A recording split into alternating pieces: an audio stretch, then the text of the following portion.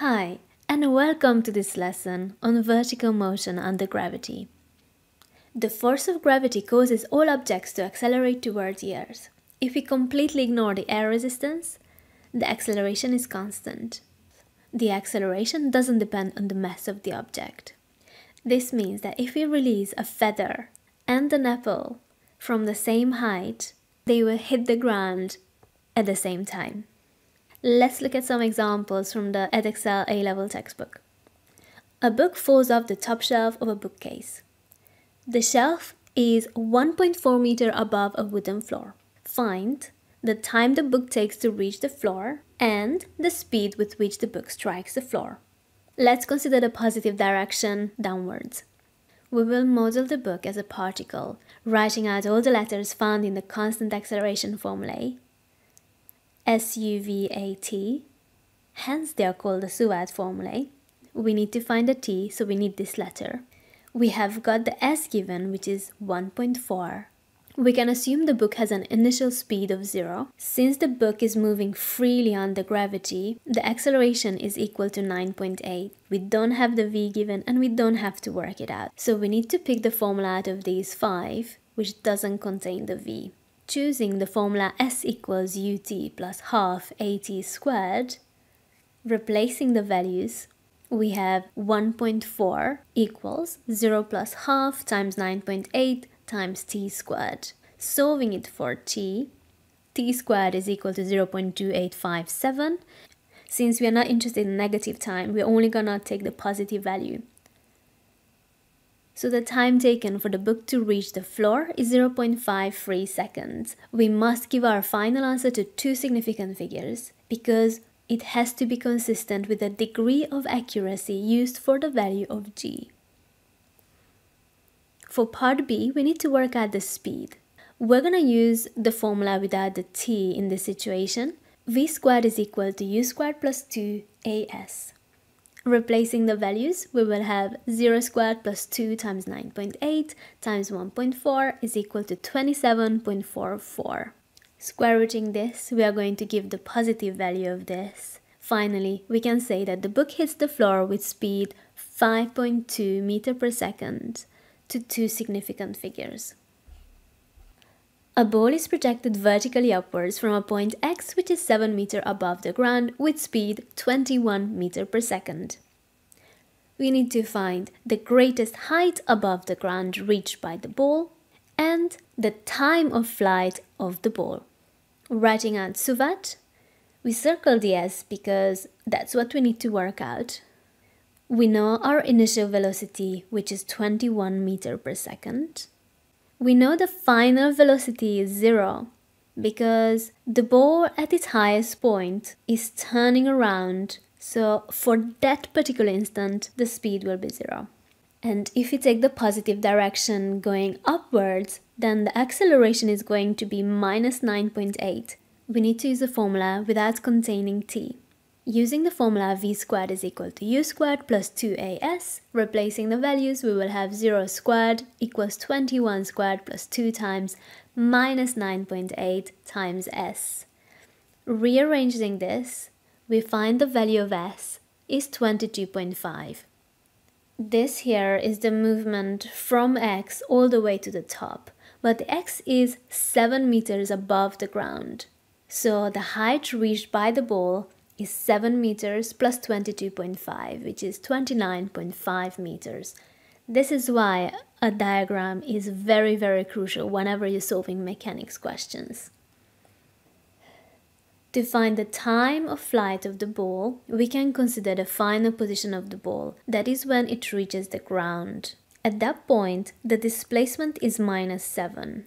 Our initial velocity is 21 meters per second. Acceleration due to gravity is minus 9.8. And we need the time. So the formula that we are going to choose is the one without the v in it. S equals ut plus half at squared. We will then have minus 7 equals 21t minus 4.9t squared. Rearranging it using the quadratic formula, The two possible values of t will be 4.5965 and minus 0.3108. We are interested in the positive time, so the time of flight is 4.6 seconds to two significant figures. Remember, we have used the gravity as 9.8, so we must round our final answer of the time. A particle is projected vertically upwards from point O with speed u meter per second. The greatest height reached by the particle is 62.5 meter above O. We need to find the value of u and the total time for which the particle is 50 meter or more above O. Drawing a neat diagram to represent the journey of the particle, starting at O, we label the initial velocity as u, drawing the positive direction. In this case, I will consider the positive direction as being upwards. We know that the greatest height is 62.5 meter. That's where the turning point is, where the velocity is equal to 0. Then the particle will start moving backwards. We know the acceleration due to gravity is minus 9.8 since the positive direction is going upwards, gravity going downwards. We need a formula that doesn't contain t but contains all the other letters listed here. Using the formula v squared equals u squared plus 2as, replacing the values, rearranging to get u squared, which is 1225, square rooting it, we will have 35 meter per second. To work out the total time for which the particle is 50 meters or more above O, we know s is 50. Now we know the initial velocity is 35. Acceleration is minus 9.8. We don't know the time. When we consider s as being 50, we will have two values of t on its way up and on its way down. Using a formula without the v, s is equal to ut plus half at squared, replacing the values, solving it using the quadratic formula. We will have the two values of t both positive. Subtracting these will give us the answer that we need. And finally, writing our conclusion, the particle is 50 meters or more above O for 3.2 seconds to two significant figures. Let's look at a final example. A ball A falls vertically from rest from the top of a tower 63 meter high. At the same time as A begins to fall, another ball B is projected vertically upwards from the bottom of the tower with speed 21 meter per second. We need to find the distance of the point where the balls collide from the bottom of the tower. Labeling the displacement of A up to the point of collision as S1 and labeling the displacement of B to the point of collision with A as S2. The A is moving downwards, so we can take the acceleration due to gravity as positive. However, B is moving upwards, so the acceleration of B due to gravity is negative. Writing out what we know about the motion of A. For B, the motion is upwards. Writing out what we know about the motion of B, the initial acceleration is 21 meters per second. The acceleration due to gravity here is negative because the B is moving upwards, so it's minus 9.8.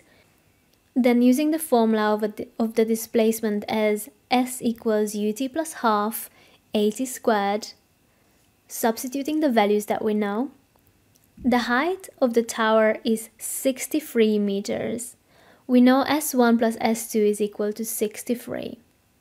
Adding up the two equations, the one we found from A and the one we found from B, we have S1, which was 4.9t squared, plus S2, which was 21t minus 4.9t squared, and this is equal to 63. We managed to eliminate the letter S. Simplifying this, we have 21t equals 63. So the time is equal to 3. Substituting this into the S2, because we are interested in the distance from the bottom of the tower to the point of collision, that is S2, equals 18.9. We can write our conclusion. The balls collide 19 meters from the bottom of the tower to two significant figures.